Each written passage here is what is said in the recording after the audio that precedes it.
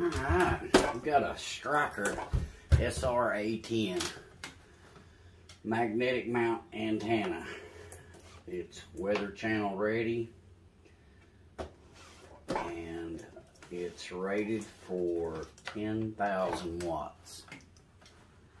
I don't know if I'd run 10 grand through it, but I'd say you could probably get by with, you know, 2,000 or 3,000 watts in through it.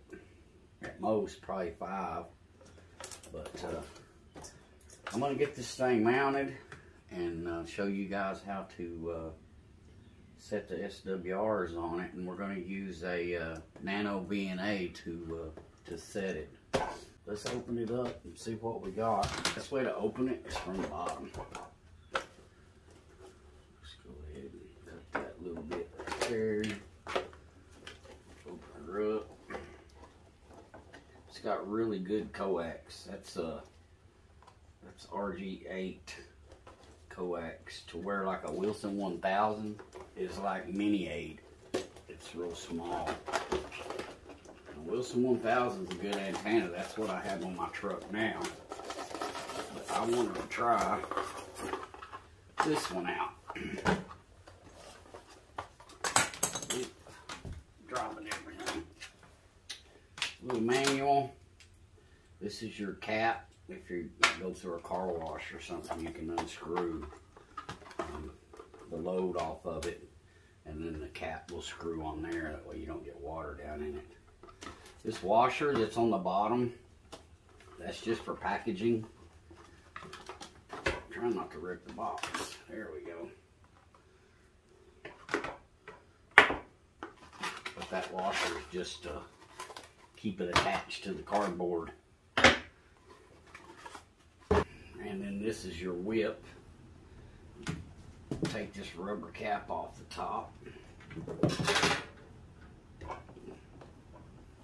Take your little Allen wrench that comes with it. You got 2 little set screws right here. And this load is loose, so you'll have to tighten it. The gasket goes up in there. Just like that.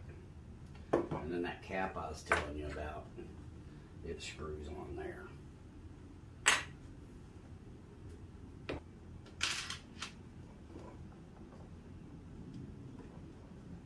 This thing's got blue LED lights in these holes that light up.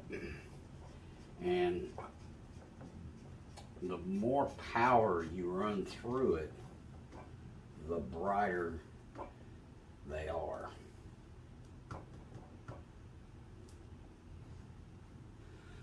But get your whip in there, loosen these set screws here.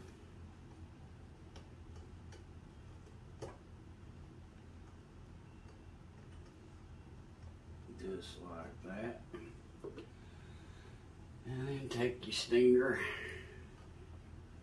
and set it down in there and bottom it out. Put it all the way to the bottom. This stinger is, this whip is 63¼ inches long, and you may have to trim it, but we'll see once we get it on the truck. We'll see what we got to do to it. And there has been instances where I've installed antennas, not this particular antenna, but other antennas, even the Wilson 1000, to where this needed to be longer. And I don't know if Stryker offers it, but Wilson offers it comes with a 62-inch whip, 62.5, and they offer a 66-inch for instances where that happens, to where it needs to be longer. It's very rare, but I have run into it. If they don't offer a 66 for this, I'm about betting that 66 from a Wilson 1000 would fit in here. If you run into that, to where your SWR is higher on 1 and lower on 40, that would mean this needs to be longer. You've got a little bit of adjustment to raise that up. Because remember, we put it in there, we bottomed it out. But sometimes you raise it up as far as you can get it, just to where the set screws are barely grabbing it. And it's still not enough. And you need a longer whip. So Wilson 1000, if you look up a whip for a Wilson 1000, they'll have an extended one that's 66 inches. And I'll try to leave links to all that in the description along with this antenna. I'll leave links for the NanoVNA if you need one of those. But I like using the NanoVNA because I can see the whole band at one time. I don't have to go to channel 1, set, calibrate, SWR, and then go to channel 40, set, calibrate, SWR. That NanoVNA, you can see the whole band on the screen, and that makes it a whole lot easier to tune one of these. You don't have to do all that. You don't have to channel 1, channel 40, blah blah blah. It's all on the screen, and I'll show you that here in just a little bit. I'm gonna get this thing mounted. I'm not gonna show you the install of it because every vehicle is going to be different. I'm putting it in a 2010 Tundra, but let's get this thing mounted. I'll get the cable routed, and then we'll hook the VNA up to it, and let's get this thing tuned. Right there's the Wilson 1000. And I may do a comparison video between the Wilson 1000 and the Stryker SR-A10. So hit that subscribe button so you can see that video if you'd like to see that. But I'm gonna get this SR-A10 on. There she is.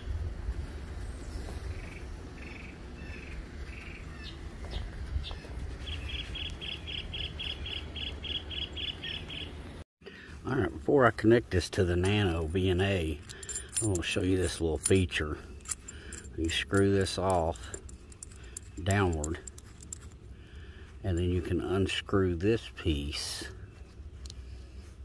and then this allows you a smaller fitting to get through your vehicle, so you don't have to drill a huge hole this size through your vehicle. And then once you get it routed where you want it, you slide this back on with the threads facing up, and then screw this back on.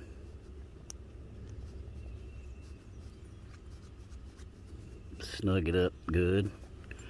You're gonna pull this up and screw this back up until it does that. And now we're ready to connect it to the NanoVNA. Alright, I've got it routed and I've got it connected to the NanoVNA. So what I was talking about, if you look right here, 26.964999. That's pretty close to 26.965, which is channel 1. And then channel 40 is 27.405. And this is 27.404999. That's close enough. I mean, you're like 0.00001 from being right on it. But you see this line that goes all the way across, this yellow line. This would be a 1.0 SWR. That'd be a 2, 3, 4, 5, 6, blah blah blah on up. So right now, you see my little green and yellow tab? I'm on channel 1, which it shows you that here, 26.964999. My SWR on channel 1 is a 1.09. Now on the side of it, you use these arrows to move the channel. So if I hold the up, it will move it to the other side, which is channel 40. I'm at a 1.60. So I'm 1.08, 1.09 on 1, and 1.6 on channel 40. That means my antenna needs to be shorter. So we're gonna have to cut some of the stinger off. The best way to cut that off is with an angle grinder. So you don't want to take much off of it, especially when it's that close. I would start with maybe 1/4 of an inch and grind 1/4 of an inch of it off. And then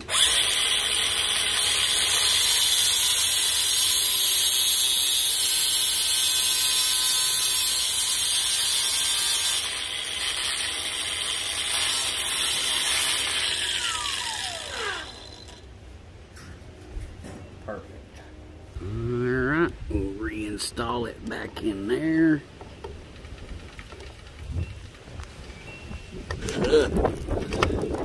All the way down. And then tighten your set screw up.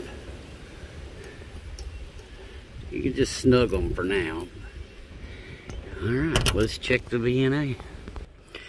Alright, channel 40 is still 1.52. Channel 1 probably dropped on down. 1.04. So we need to take a little bit more off of it. We'll go with another 1/4 of an inch.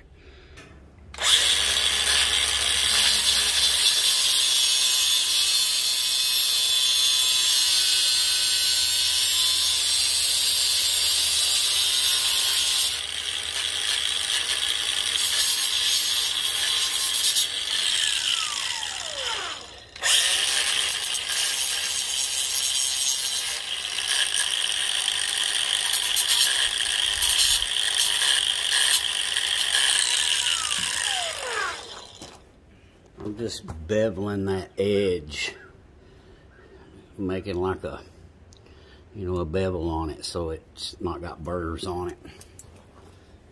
Put it back in, push it all the way down, tighten your set screws up again. Just snug them up.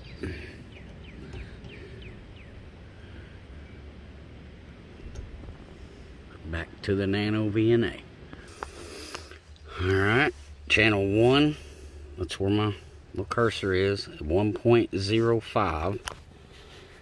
And then the little arrow up, bring it all the way over. It looks like every 1/4 inch we're dropping about 0.1 in SWR. So I'm going to take a 1/2 inch off of it this time.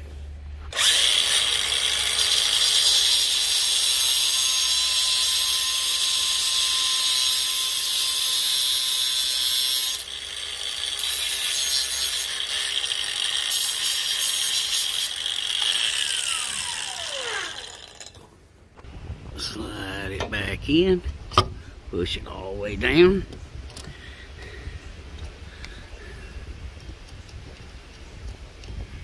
Tighten the set screws.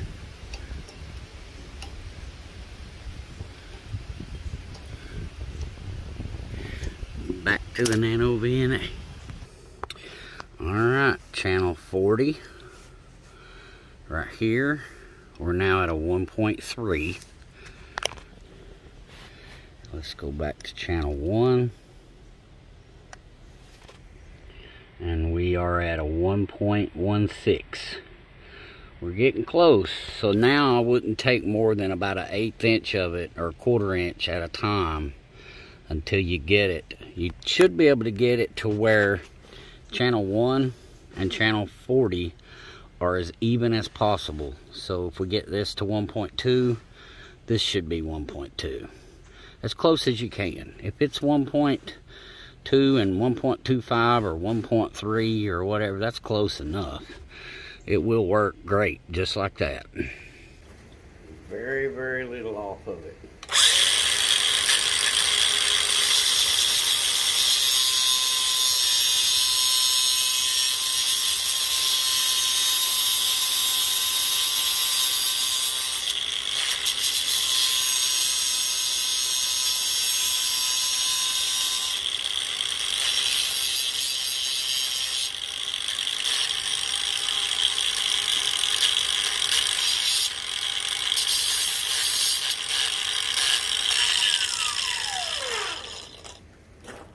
Alright, now what I want you to look at is we're on channel 40. Let me get this where you can see it better. Channel 40, it's 1.23. Now on channel 1, it's 1.2. That is perfectly good. Just leave it right there. If you want to make it better, it won't do anything, but you can if you want. It just needs to be a touch shorter. But I'm just going to leave it right there because we're at a 1.2 and a 1.23. And in the middle of the band, which would be 27,205, there's 206, we're at 1.07, 06. You're not going to get any better than that.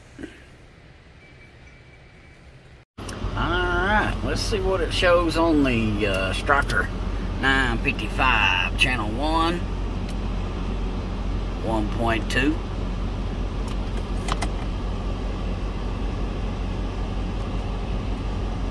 Channel 40 at 1.1. There we go. I'm happy with it. Alright guys, thanks for watching. Make sure you hit that subscribe button and support the channel. And hit that like button. Share the video with your friends. And bump, bump, click, click. Ain't no mud ducking, duck shucking doubt about it. 138 overkill gone.